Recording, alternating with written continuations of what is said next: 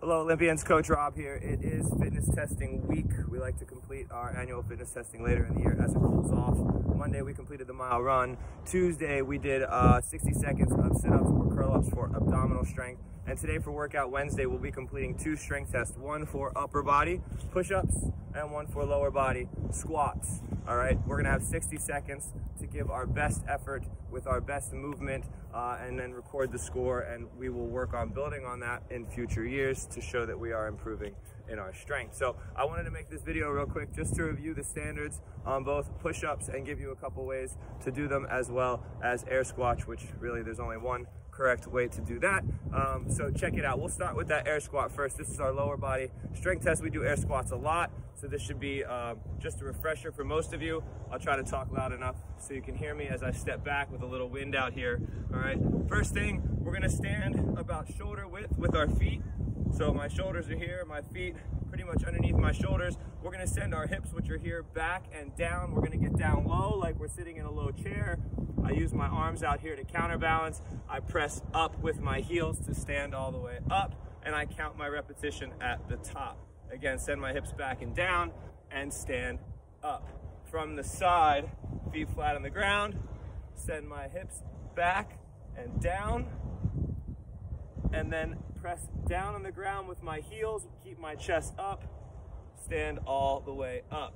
All right, so I'll do a few just to give you the counting cadence. You would set your timer, go. 1, 2, 3, 4, 5, and so on. As many as you can with good technique in 60 seconds. Write the score down in your activity journal and you'll submit those like you usually do for your PE credit. You also have another test to do. It is for upper body strength push-ups. All right, I'll give you a couple ways you can do these, which are acceptable. I'll show you from a couple different angles.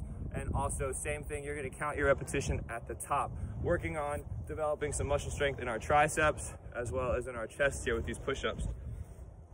So just from straight on here, all right, I'm gonna put my hands underneath my shoulders, all right, my feet back on my toes. I'm gonna bend my elbows back and down.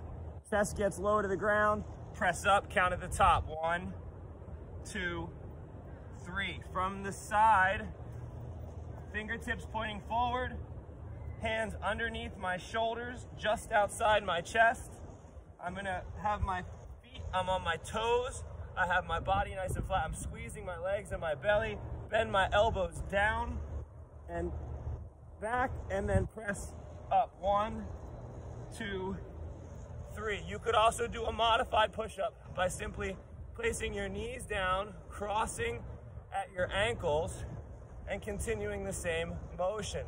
Elbows down and back, chest to the ground, press up. 1, 2, 3. You would do a modified push-up if when you are in a plank here, your hips are dragging.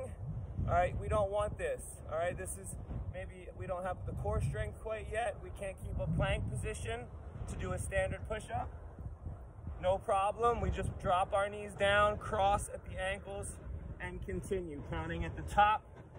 Again, 60 seconds, as many as you can do. Record your score, put in your activity journal, and we'll check on those. Your grade is not based on how many you do. It is just based on your effort and your participation in your own health and strength development. All right, I hope this helps you. Make sure you're able to do push-ups and squats safely for testing this week. And tomorrow we will be doing a 30-foot shuttle run test to conclude our annual fitness testing. All right, it's a little chilly out here. I'm gonna go inside and prepare for the next class. Hope to see you guys soon. Happy holidays. Stay safe. Bye, guys.